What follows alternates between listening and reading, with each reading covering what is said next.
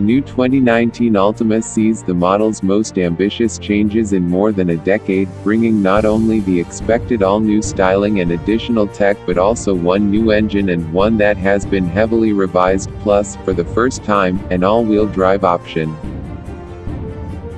Nissan has broomed the V6 engine as the step-up powertrain offering, replacing it with a turbocharged inline-four.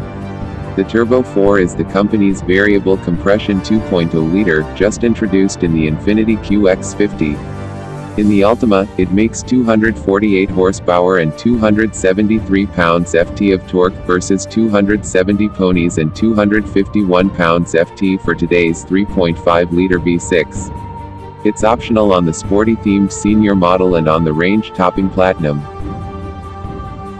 The new Altima is longer, lower, and wider than before. Its wheelbase has been stretched and the front overhang trimmed slightly. The styling trades the car's previous flowing shapes for a more linear design.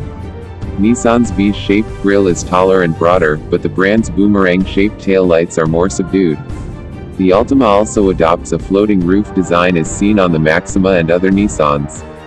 The color palette has been amped up, with Scarlet Ember and Sunset Drift, orange metallic shades joining the usual variations of white, silver, gray, and black. The Altima will be available with Nissan's much-touted ProPilot Assist. Already offered on the Leaf and the Rogue, this enhanced adaptive cruise control adds a degree of steering assist but not hands-free capability. In the Altima, it will be standard on SV, SL, and Platinum trims. The Altima also gains rear automated emergency braking, which can apply the brakes if it senses a collision when the car is backing up. It too is standard on SV, SL, and Platinum models, as are lane departure warning, lane keeping assist, and traffic sign recognition.